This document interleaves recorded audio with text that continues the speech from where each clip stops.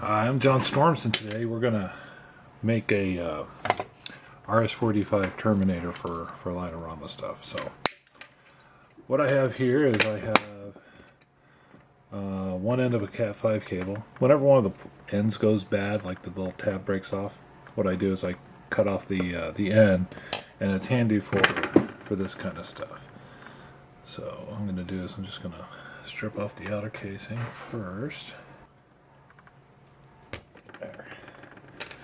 Alright, so I'm going to be terminating a Light-O-Rama RS485 network, which means I'm going to be looking at pins 4 and 5, which are the blue pair. So I'm just going to take all the other ones.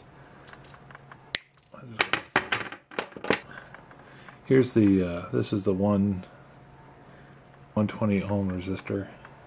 As you can see, I have a couple spares. This is 120 ohms, half watt.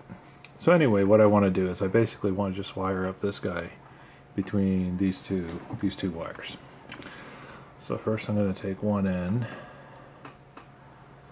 unravel these a little bit. I'm going to take the one end and just strip it, which with this stuff is just easy enough. You can do it with your finger. Got a little much, so I'm going to trim it a little bit. There. And then this one, I'm going to trim go a little bit lower. And then pull off some. Alright, so now I want to get the resistor between these two guys. So I'm going to trim off some of the excess on him too, this side.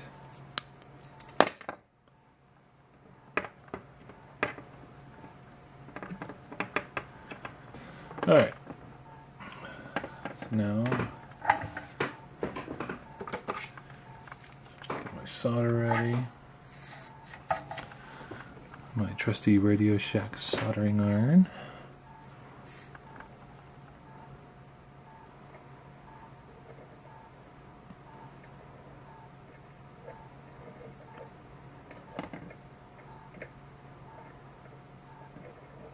Alright, so that's one side.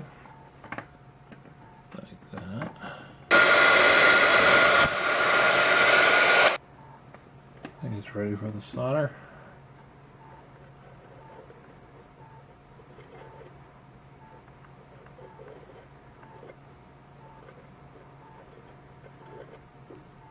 And now I got my little resistor there.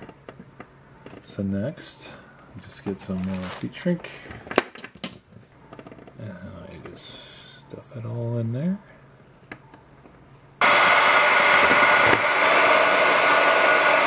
Alright.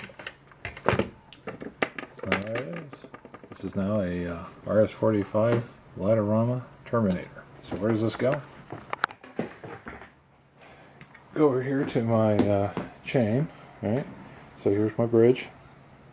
It goes to unit 1, daisy chain to unit 2. So this has a special crossover cable, but then from here to here it's a regular Cat5, here to here regular Cat5, then here on the end I put the Terminator. See? Just like that. What does this do?